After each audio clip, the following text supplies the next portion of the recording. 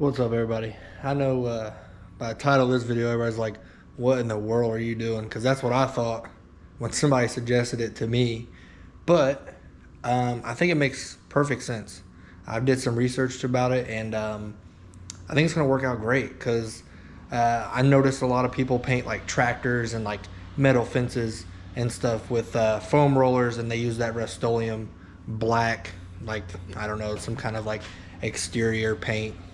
But anyway, I think it's going to work great because I watched a guy roll a Jeep. He roller painted an entire Jeep, and it came out fine. And I think it's going to be perfect for what we're doing because we're going to beat this car up anyway. People are going to wreck into me. I'm going to wreck into people. As you see, the last video hit the wall. And I think it's going to be way easier, more cost effective to just paint a fender back black, and it will still be shiny. It'll still be black, and 20, 30 feet away, you're not even going to tell. I mean, honestly, I looked at a lot of those, and it's not very orange peely. Like, it looks like a smooth surface. So it's going to be good enough because we're going to wreck this car. People are going to wreck into us, and we don't need to spend a whole lot of money on paint and other things like that. So I don't know how I'm going to film this video. It's probably going to be over a couple days because I got to peel off a lot of the wrap that's still in the car because it had a white wrap on it. I might plug a picture in here so you can.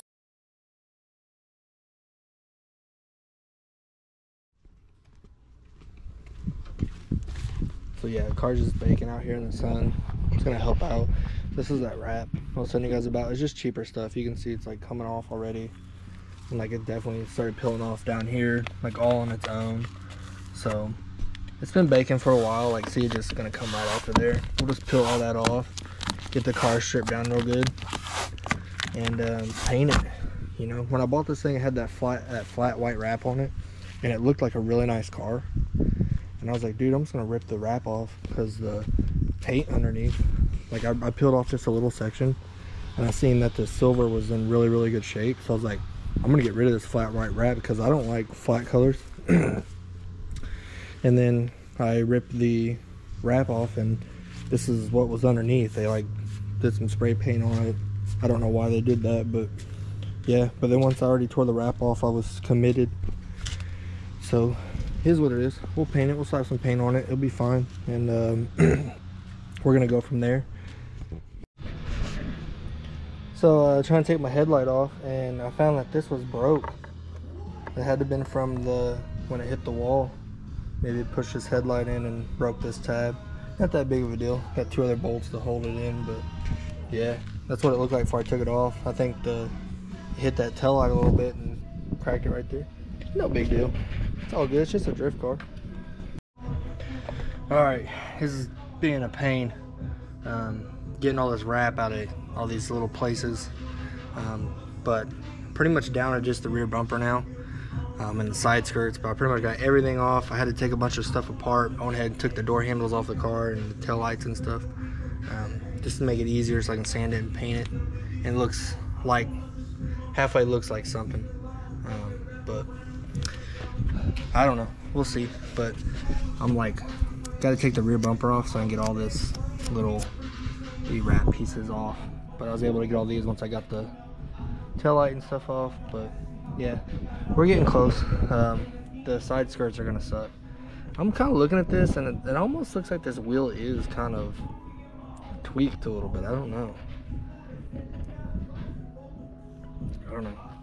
Maybe I'm just thinking about it. I've literally been at this for like 3 hours. Sun's going down. I did not think it was gonna take this long. There's so much wrap. It's like every crack, corner. I've had to take body panels off. It's just been a nightmare, but we almost got it. Almost got it all off. Last little piece.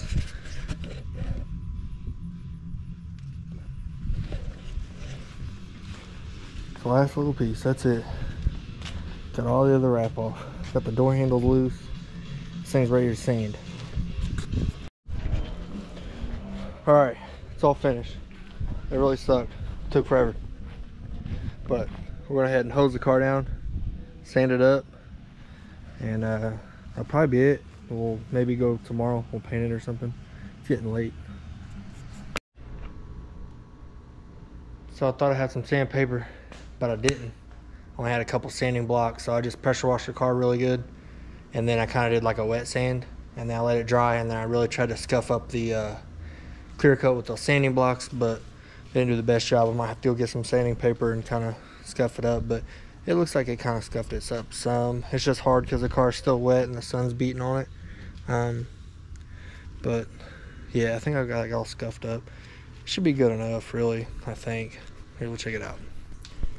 Can't tell because, like I said, the sun's still kind of shining on it, but you can kind of see like where it's drying. You can see it's kind of dull. It's all scuffed up and dull. Like I said, I don't know if it's good enough, but hell, most of the cars had spray paint and all kinds of stuff all over it anyways.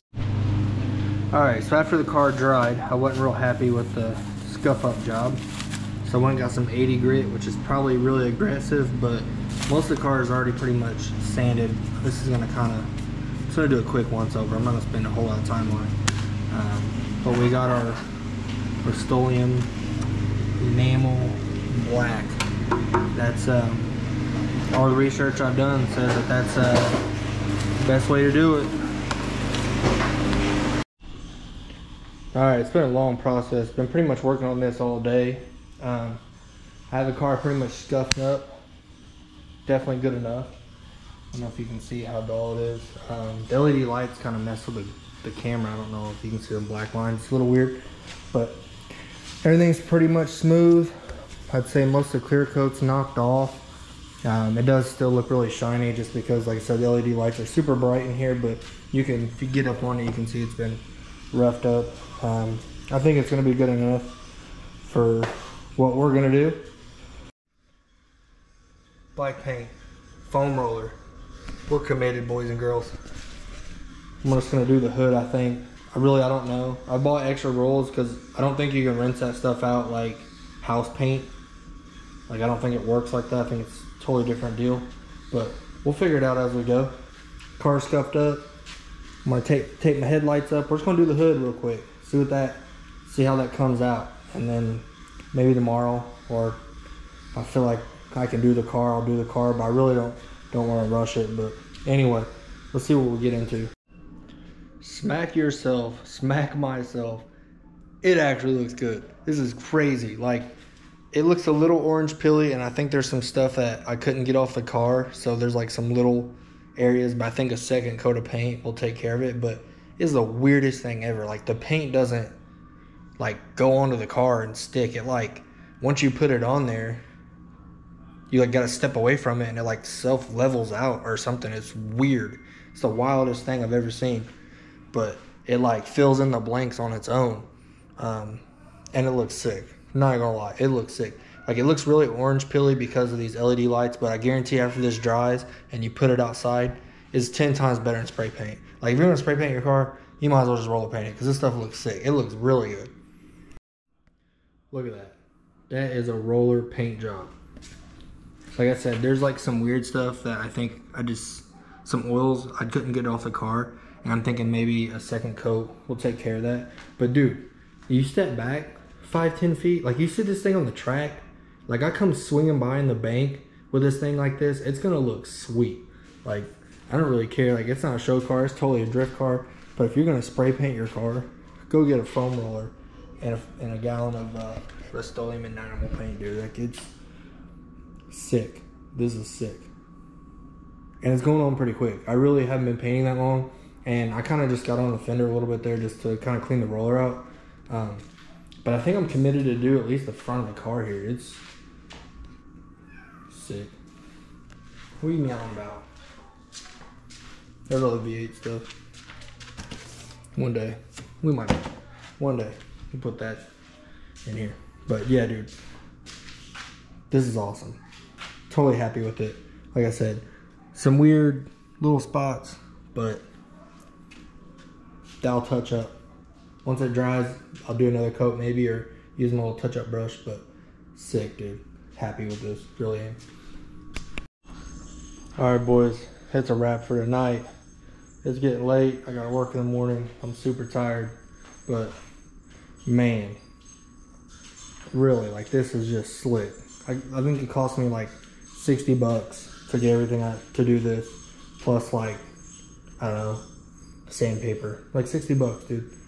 I bought a little foam brush. I'm gonna go through and touch up all these little areas that the roller couldn't get.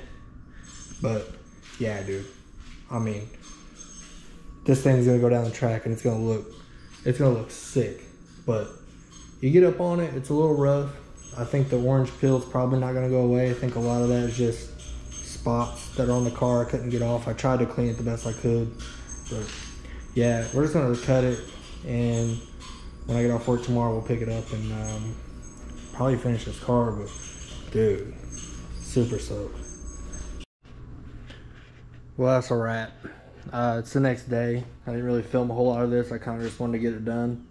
But you see it, man. I got mixed feelings about it. It looks okay, but you can obviously see a lot of the imperfections, and there's some roller streaks from where I kind of did like a second coat, but maybe it wasn't quite dry, and it doesn't look like it's going to dry out and go away. Hood came out fine. There's some rough spots on the car.